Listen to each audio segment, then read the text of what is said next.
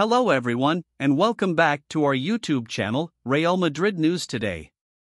In today's video, we have some exciting updates to share with you. We're going to delve into the topic of Real Madrid being flooded with offers for attackers following the impressive performance of Vinicius Junior. But before we jump right into the details, don't forget to hit that subscribe button below to stay up to date with all the latest news and insights about Real Madrid. Let's get started. Real Madrid are currently going through a period of reassessment in their attacking lineup due to Vinicius Junior's confirmed absence. He is set to miss approximately 6 weeks of action, which will deprive Carlo Ancelotti of a crucial attacking element around which their new tactical formation revolves.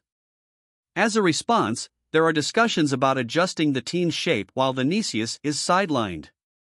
This could lead to more prominent roles for players like Brahim Diaz, Joselu Mato, Rodrygo Goes, and Jude Bellingham in advanced positions. Furthermore, various players have been proposed to Real Madrid as potential reinforcements in the transfer market. Manchester United reportedly offered Antony Martial, and there have been numerous forwards from different European clubs expressing interest as well. Despite this, Real Madrid is resolute in their decision not to make any additional signings during this summer transfer window.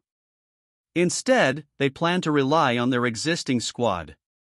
Vinicius' injury setback is a significant cause for concern, especially when coupled with the recent injuries to Thibaut Courtois and Eder Militao.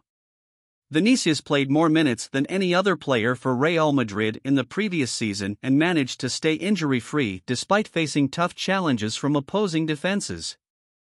However, if Vinicius becomes more prone to injuries, it could have a substantial impact on Real Madrid's season, as they lack sufficient backup options in his position.